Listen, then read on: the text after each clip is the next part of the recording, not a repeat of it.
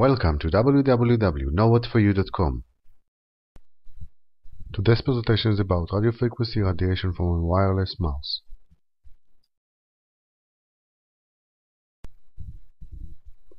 When the mouse is moved, it transmits to the USB dongle.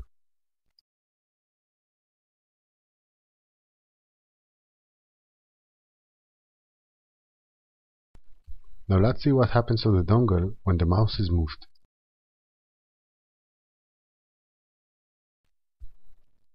As you can see, the dongle also emits radio frequency radiation when the mouse is moved.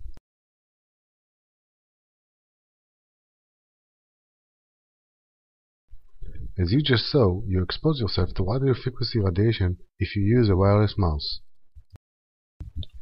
In this model, the mouse and dongle emit radio frequency radiation when the mouse is moved.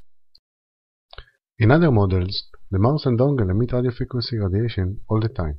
For additional info, please visit our website www.knowwhatforyou.com, our YouTube channel, our English blog, our Hebrew blog. Please join us on Facebook and Twitter. That's all for now. Thanks for watching and see you next time.